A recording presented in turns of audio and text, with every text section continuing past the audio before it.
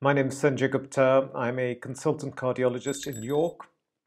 Now, on Friday, the Indian film industry lost another of its young and bright stars to an unexpected cardiac arrest. The actor's name was Puneeth Rajkumar. He was only 46 years old. He was very healthy. He was a fitness enthusiast. And he just finished at the gym and then started finding that he was complaining of intense fatigue. He was experiencing intense fatigue. And then, unfortunately, his heart went into a very fast but very ineffective heart rhythm called ventricular fibrillation. And as no blood was being circulated by the heart, the organs started suffocating. This included his brain. And by the time he reached hospital, it was too late, and he was unfortunately pronounced dead. Puneeth leaves behind a young wife and two daughters, very much in keeping with the kind of human being he was. He had asked for his eyes to be donated in the event of his death, and his young and very brave family made sure that his wishes were respected. This is a devastating story. And all we can do is wish for strength for his family to bear such a huge loss. Today I wanted to do a video on sudden cardiac arrest and sudden death. I can understand that some may not want to watch this due to its content, but it does have some messages that may be helpful to some. I dedicate this video to Puneeth, his young family, and all those that have been left bereft by his untimely demise. Sudden cardiac arrest refers to the sudden cessation of cardiac activity, which then leads to no blood being circulated around the body. This is usually due to the heart going into an abnormal heart rhythm, which results in the heart not beating at all, or the heart beating so fast that it is completely ineffective. The latter is the most common heart rhythm disturbance and is referred to as ventricular fibrillation. If cardiac activity is not restored in some way, then inevitably a sudden cardiac arrest will lead to death. And when that happens, this is termed sudden cardiac death. Sudden cardiac death is not uncommon. It is estimated that 15% of total mortality in the Western world can be attributed to sudden cardiac death. The risk of experiencing sudden cardiac arrest is increased by a number of factors, but there are two really important factors. The first is increasing age. As you get older, the risk goes up. And the second is underlying cardiac disease, which may be congenital or acquired, but if you have a diseased heart, then the risk goes up substantially. So increasing age and underlying cardiac disease. In general, sudden cardiac arrest is seen 2 to 3 times more commonly in men compared to women, especially at a younger age. As the population gets older, as people get older, that difference is not as dramatic. But certainly amongst the younger population, sudden cardiac arrest is seen more commonly in men. If there is a history of clinically recognized heart disease, so that can include congenital heart disease, angina, previous heart attacks, cardiomyopathy, heart failure, anything like that, then there is a 6 to 10-fold increased risk of sudden cardiac death. In addition, if patients don't have heart disease, but have major risk factors for heart disease, then the risk is increased by 2 to 4-fold. Sudden cardiac arrest is the mechanism of death in 60% of patients with known coronary artery disease, and it is the initial clinical manifestation in 15% of patients. What are the causes of cardiac arrest? Broadly speaking, the causes can be divided into 4 groups. Number 1, and by far the commonest, 70% of all sudden cardiac arrests, sudden cardiac deaths occur because of this, and that is ischemic heart disease.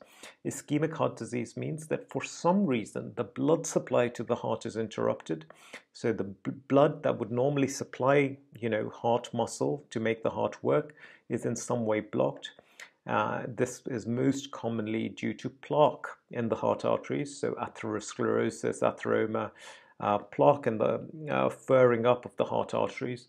And therefore, because you get the furring up, eventually the heart blocks for the artery blocks for some reason. Blood cannot get through to the heart. Part of the heart muscle becomes deprived of oxygen-rich blood.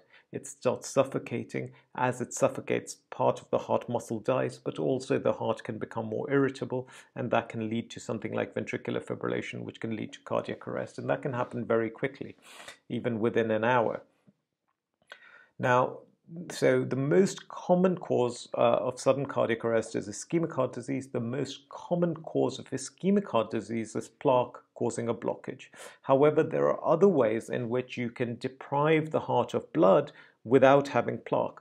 One of them is an embolism. So you can have a blood clot which forms somewhere else in the body, and for some reason the embolism, this blood clot, goes down a heart artery and causes a blockage there. So the heart artery itself may not be diseased, but this clot could go from somewhere else and get deposited into the heart artery and block the heart artery. That's called coronary artery embolism. Another mechanism would be spasm, so coronary artery spasm. So coronary artery spasm is a recognized phenomenon where the blood vessel can go into spasm. So you can develop a very tight constriction, even though the vessel itself doesn't have any plaque, but the vessel becomes constricted for some reason, and that can then deprive the heart of blood and lead to ventricular fibrillation, cardiac arrest, etc. Another way is dissection. Dissection is where you have the inside of the artery, the coronary artery, for some reason tears off. And when it tears off, you get a flap. So the inner layer sort of flaps down, and that flap is blocking blood from getting through. And that's another mechanism by which you can get ischemia, even though you may not have plaque in your heart arteries. Then the second category, the second broad category, is non-ischemic heart disease. That is much rarer. 10% of sudden cardiac arrests occur because of non-ischemic causes. This is where the heart itself, for some reason, is weakened or damaged due to either a congenital problem, inherited cardiomyopathy, something like hypertrophic cardiomyopathy, valve disease of the heart, myocarditis, etc. So the arteries are fine, the heart is getting all the blood it needs, but the heart in itself is diseased. And because the heart is diseased, it can misbehave, go into funny rhythms, etc. The third group is no structural heart disease. So in these patients, when you look at the heart arteries, they look fine. When you look at the heart as a pump, the heart as a pump looks structurally normal. But some of these people can still suffer cardiac arrest. And in these people, it is thought that they have some form of electrical problem. So this includes long QT syndrome, Brugada syndrome, heart block, and familial sudden death. This is a very difficult group because sometimes the first time you know about it is after it's happened, because there are very few tests that you can do to look for an electrical problem which hasn't already manifested before. If the patient has been completely well, you can do all the tests and you will not pick up the electrical problem. It is only after the electrical problem has manifested in some way, and hopefully if the patient has survived that you can then start entertaining these diagnoses. Sometimes you can tell from the ECG, etc., but generally, this is a very difficult group to try and work out. We would say that about 10 to 12% of patients under the age of 45 suffer cardiac arrest in the presence of a structurally normal heart. Structurally normal meaning that we've actually looked at it with whatever technology we have available at this point in time, and bearing in mind the limitations of that technology, the arteries look okay, and the heart function looks okay, and there's no valve problem, etc. And finally, there is another group which are non-cardiac causes. Here, the heart is not actually misbehaving of its own accord, but something else is making the heart misbehave. So a common cause is pulmonary embolism. A blood clot goes to the lung for whatever reason. There's a profound lack of oxygen because part of the lung dies, lack of oxygen. The lack of oxygen deprives the heart, even though the heart is working well. The lack of oxygen makes the heart muscle suffocate, and the heart goes into a funny rhythm. Same with a bleed, a big catastrophic bleed in the brain. The brain is compressed because of the bleeding. The respiratory centers in the brain stop working, the patient stops breathing, blood doesn't get around, the heart gives up. Other things include drowning, central airways obstruction, choking, and also drugs, toxins, etc. In general, in patients above the age of 35, the likeliest cause will be coronary artery disease, whereas in patients under the age of 35, it is more likely due to a congenital cause, something that the patient may have been born with, or due to one of the non-ischemic causes I've mentioned.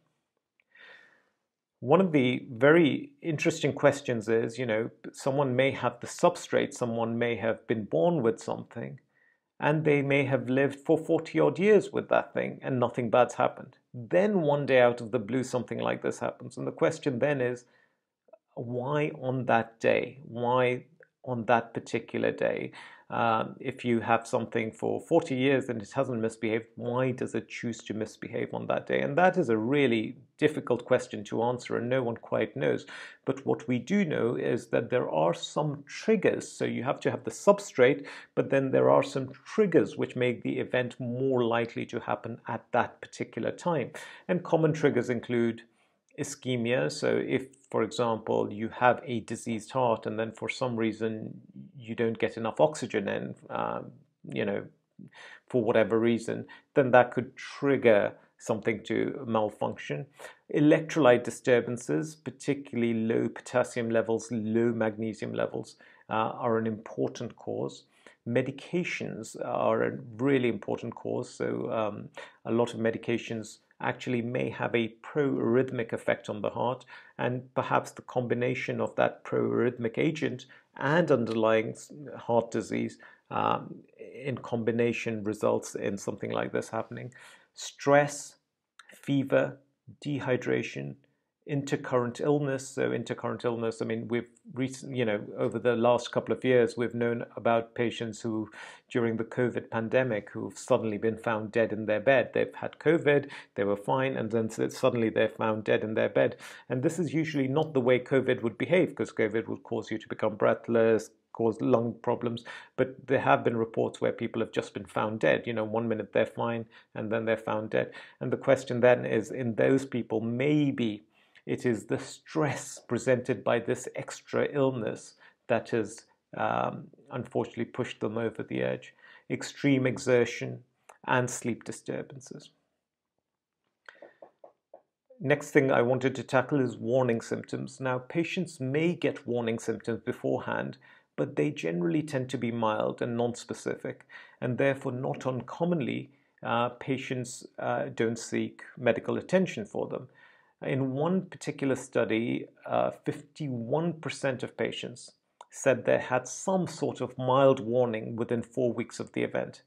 And it is estimated that up to 80% may have a warning within an hour of the event. These warnings could include chest discomfort, breathlessness, palpitation, lightheadedness, or blackouts. Usually, chest pain and breathlessness are the commonest symptoms. And certainly, if you are someone who is over the age of sort of 40 and you get chest pain, then that's an important symptom to address there and then. Do not leave it till the next day. Do not leave it till next week. It's important to address this because these could be warning symptoms. There are certain risk factors for increased risk of sudden cardiac death. We've already mentioned age, we've already mentioned structural heart disease, but in addition, cigarette smoking is a really important risk factor. Active smokers are more than double have more than double the risk of sudden cardiac arrest compared to non-smokers.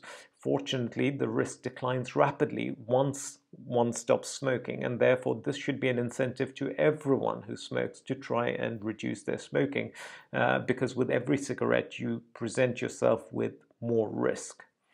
Exercise. Now, a lot of people worry about exercise as a risk factor for sudden cardiac arrest, and certainly, there are lots of reports of people dropping down dead suddenly in the gym or on the football pitch, etc.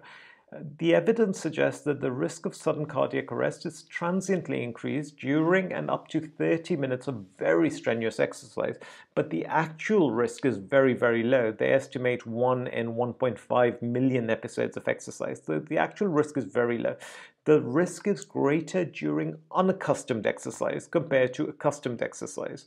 So if someone has been training a long time, they will cope a lot better than someone who hasn't trained. And that's why training is so important. And again, this should not put people off exercise, because exercise reduces our risk factors for developing heart artery disease, etc. But it's just to put it in context that if you're doing a strenuous amount of exercise, then a very tiny increased risk transiently. It is important, however, to note that if you do strenuous exercise and you have underlying unrecognized heart disease, so let's say you're sitting on a significant narrowing, you don't know anything about it, and then you're putting yourself through strenuous exercise, then the risk is higher. But if you have been tested out, if you've had a heart scan, if you've had monitors, if you've had an ECG, and those are okay, then the risk is much, much, much lower. Family history of sudden cardiac arrest. Family history is very important, especially of young sudden death, so people under the age of 40. A family history will almost double the risk. In addition, there are other risk factors such as smoking. So if you have a family history and you smoke, the risk can go up to 5-fold. And I certainly feel that not enough people are curious about their family history, and when I see patients and I ask them about the family history, they don't really know very much. And I think everyone should try and find out as much as they can about their family history. And in particular, those people who've been told, okay, well, so-and-so died at a young age, we don't know why. It's worth finding out, because if it is an unexplained sudden cardiac death, then that family history may be relevant to you and your loved ones, and this is why it's very important to know about it. And anyone who does have a family history of sudden cardiac death or someone dying at a young age for no good reason, that should be investigated aggressively. Chronic inflammation is another risk factor for sudden cardiac arrest, sudden cardiac death. Patients with elevated CRP levels, CRP is a measure of inflammation, seem to be at a higher risk. Excessive alcohol, so if you're drinking more than 6 drinks a day, is a risk factor. And stress is a huge risk factor and cannot be underestimated. We know that in times of extreme stress like earthquakes, war, the risk or the number of sudden cardiac arrests goes up significantly. So in terms of management, the single most important thing in sudden cardiac arrest is resuscitation and electrical shock treatment, electrical cardioversion. This is why I think one of the most important things that everyone can learn is the ability to carry out CPR and deliver defibrillation safely. Most places now have a defibrillator, and it is vital that all employers and schools teach how to deliver safe and effective defibrillation. In fact, I think, I'm amazed at how expensive life support courses are, because really this is education that everyone should have and should be reiterated time and time again, because that is how we save lives. When our society are well experienced in delivering effective resuscitation, this is how we're going to make a difference to this number of patients who unfortunately succumb to sudden cardiac arrest. In terms of screening, a lot of people will say, well, can I be screened to see what my risks are? In patients with an elevated risk of sudden cardiac arrest, such as patients with heart disease, screening is generally recommended. In those people, if the risk is found to be abnormally high, then either you want to treat the underlying condition or implant a defibrillator which sits on the patient, and if they ever did go into ventricular fibrillation, the defibrillator would pick that up and deliver a shock, thereby saving that person's life. In the general population, it is not offered because it is generally not thought to be cost effective in terms of identifying patients at high risk of sudden cardiac arrest.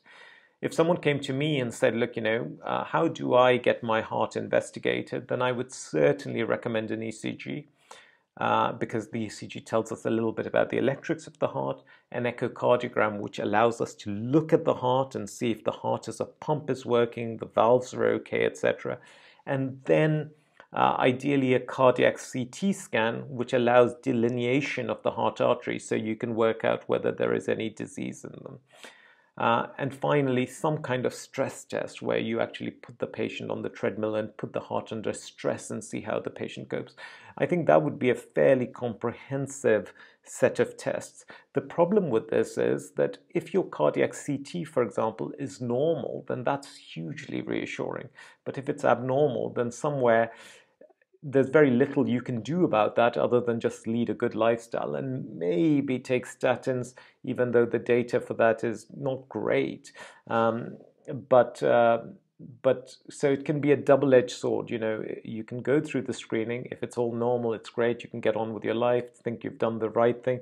If it's abnormal, sometimes it's difficult to know what to do with that. Now, many people ask me why, despite all the tests, some people can still suffer a cardiac arrest, and there are several reasons as to why. I think as doctors, we tend to be a little limited by what we know. So if we know something, we look for the things we know, and then we disregard all the things we don't know. So we have to keep an open mind and realize that we really need to think beyond what our technology offers and try and develop new technology. We have lots of tests to study the heart, but most of them rely on the visual appearance of the heart. You know, a heart may look normal, so I scan it, it may look normal, but it may still be composed of abnormal muscle, which we may have inherited, for example. And unless we do a biopsy, take a little bit of that muscle out and study it under a microscope, we wouldn't know. The problem is you can't do that as easily in someone who's asymptomatic because doing a cardiac biopsy in itself is a risky proposition. So we usually, have to rely on non-invasive tests. And again, we have to be aware of that. There's maybe a lot of stuff that goes on in the heart that we don't pick up because our tests are reliant on a visual appearance. Also, it's worth knowing that unfortunately most of what we know about sudden cardiac arrest comes from studying survivors. The study of the dead is poorly done. I was speaking to a histopathologist who had just conducted a post-mortem on one of my patients, and he was telling me that most mortems are very cursory. They're not detailed examinations. Largely, they're done just to exclude the possibility of foul play so that a death certificate can be issued. They're not rigorous investigations. They're not rigorous examinations. And therefore, and the question is, why is that? And that is because of a lack of time, a lack of funding in sort of those services, and a lack of expertise. And unless we start investing in the study of the dead, we will not make strides in understanding sudden cardiac death. We also need to be doing many more post-mortems. Some cultures, unfortunately, when someone dies, they don't want that person to go through the indignity of a post-mortem. But it is very important because only when we do more post-mortems will we start understanding what is going on and what has happened in those patients. This brings me to the end of a somewhat depressing video. I would say that in my 30 years in medicine, I've come to realize one thing, and that is something bad can happen to anyone at any time. No one is immune. Whilst this awareness may enslave us and fill us with fear, we can also use this awareness to liberate us into living a more fulfilling life. No one has any control over how long we will live. However, we do have control over how we choose to live. When we live in harmony with others, when we live a life of giving and compassion and simplicity and moderation, and spend time with our loved ones, we experience joy. And truthfully, as long as we strive to achieve this, nothing else matters. So I wish you all good health and lots of joy. All the best.